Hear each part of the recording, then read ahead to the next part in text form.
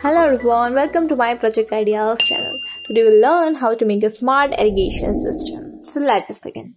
So for this we need one Arduino Uno, one small breadboard, one LCD screen, one DC motor, one NPN transistor, one potentiometer, two LEDs, two resistors, four resistors, and one temperature sensor. Now let us see how to connect the circuit. So first of all, let us see how to connect this temperature sensor. So it has total 3 terminals. First is the VS that will connect to this 5V power supply of this Arduino. This one is the Vout that will connect to this A0 pin number of this Arduino, and the third one is the GND that will connect to this GND pin of this Arduino.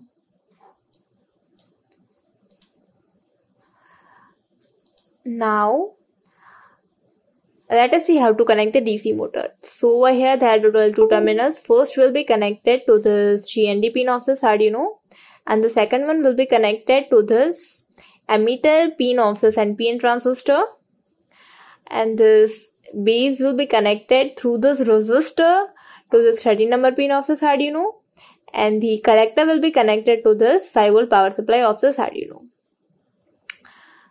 Now let us see how to connect the LEDs. So the cathode pin of this LED will be connected through this resistor to the GND pin of this Arduino, and the anode terminal will be connecting to this 10 and 11 and 12 number pin of this Arduino respectively.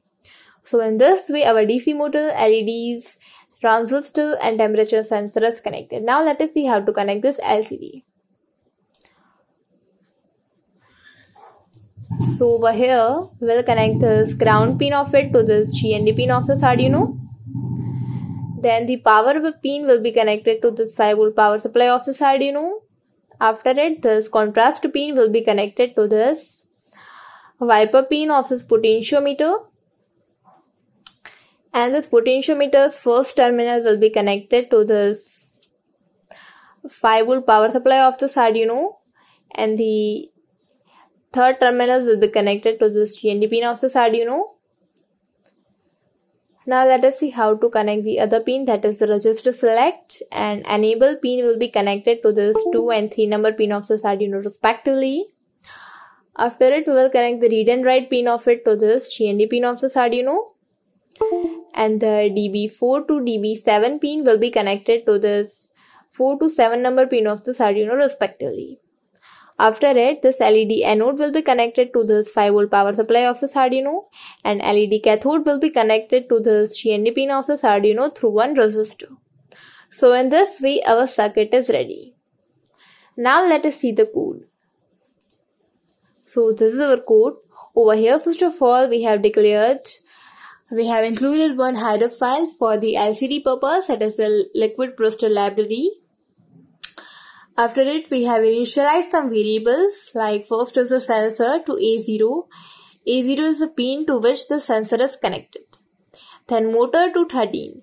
13 is the pin of this Arduino to which this motor is connected, and the LED red is connected to the 12 number pin of this Arduino, and the LED green is connected to this 11 number pin of this Arduino, and hence the naming is done in this way. After it, we have declared one array of this LCD and initialized to this 2 to 7 number pin of this Arduino to which this LCD pins are connected respectively. Now in this void setup function, we are beginning the serial connection with the 9600 bits per second of speed, and after it we are beginning the LCD with 16 columns and 2 rows, and we are setting the cursor and printing the text in that. Again, we are setting the cursor to 0 number column and 1 row, and we are printing the text, and we have configured the pin mode, motor and LED red and LED green for the output purpose respectively. After it, again we are clearing the screen and printing the text, temperature and water pump. This will show that what exactly is the temperature, and this will show that with respect to that temperature whether the water pump is on or off. Now in this void loop function, we are reading the value of the sensor pin and storing it in this value variable. After it, we are calculating the temperature in degree centigrade, and we are setting the LCD cursor and printing the temperature in it. Again, if the temperature will be greater than 40 degrees centigrade, means there is very less humidity inside the soil. The motor will be given high power, and hence it will start rotating, and the red LED will be high and the green LED will be low, and the LCD screen will print that the water pump is on. Else means the temperature is less than equal to 40 degrees centigrade. The motor pump will not rotate and the green LED will glow, and the LCD screen will print off, and this will be done for 1 second. Now let us see how exactly it will work. So for it, I'm clicking on Start Simulation. As you can see, Smart Irrigation System. Initially the temperature is 24.93 degrees centigrade, and hence the water pump is off and this green LED is glowing. As you can see, motor is also not rotating. Now let me increase the temperature. As you can see, I have increased the temperature. Now it is 68.91 degrees centigrade, and hence water pump is on. And originally this DC motor is also rotating, and this red LED is on. So in this way, our smart irrigation system will work. Thank you.